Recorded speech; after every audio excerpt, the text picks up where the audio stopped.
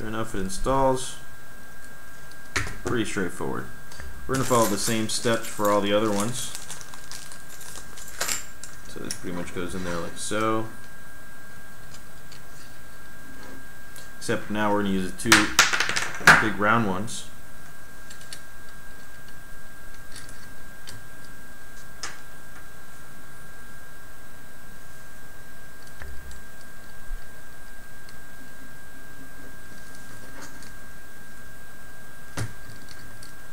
Okay.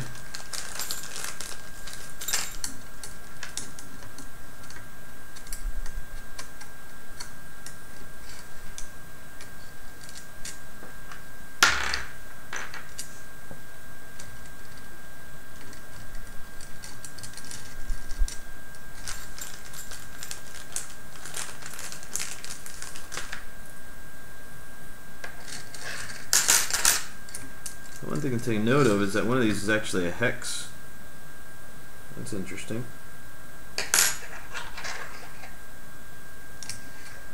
I'm only going to be taking the round ones though,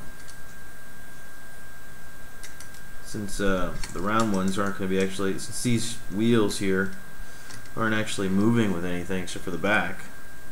Kind of makes sense for me to make sure they're all round.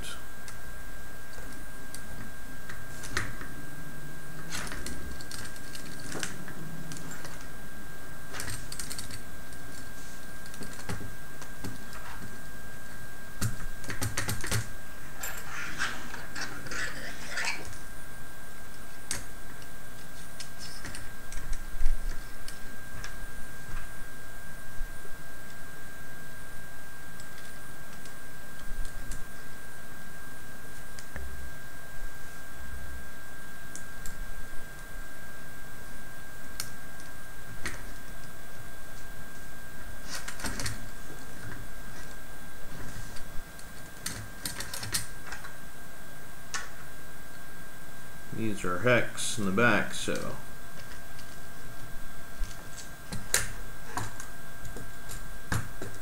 it should just kind of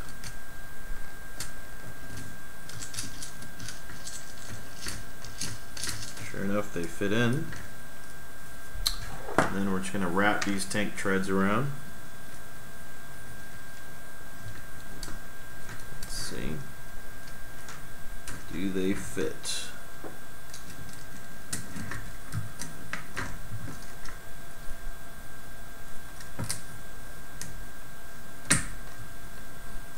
So it does look like they're going to fit, except that we're going to have to give them a good stretch to make them fit perfectly. So what we're going to do is, now we put all these wheels on, we're going to go ahead and connect these.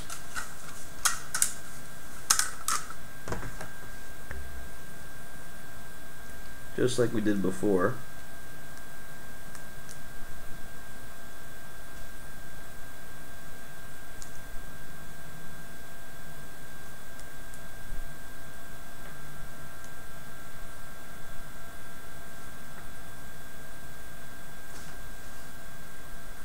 Okay, so that's one.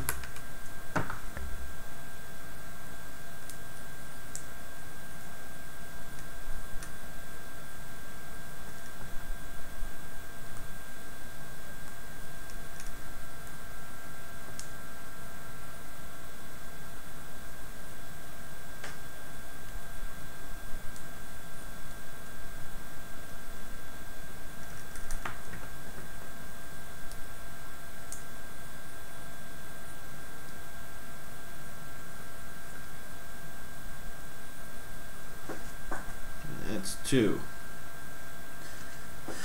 So here we have that.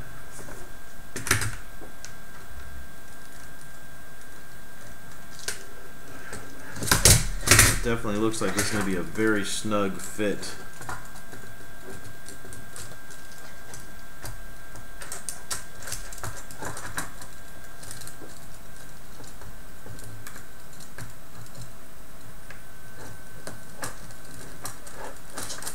So what I'm kind of doing here is I'm just kind of spinning the wheel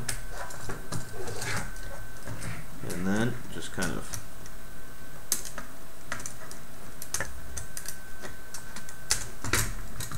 have it.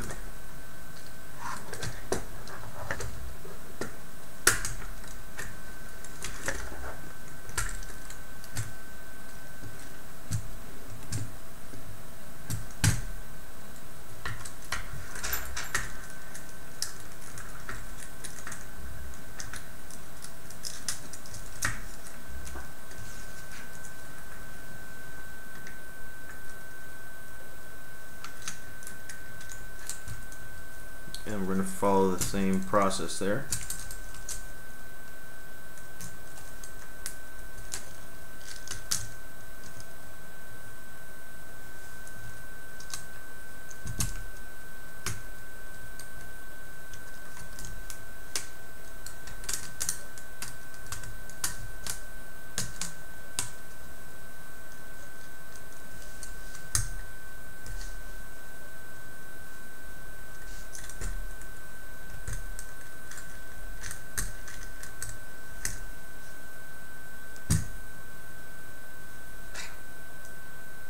We're just kind of inspecting everything, and there you have it. The tank is built.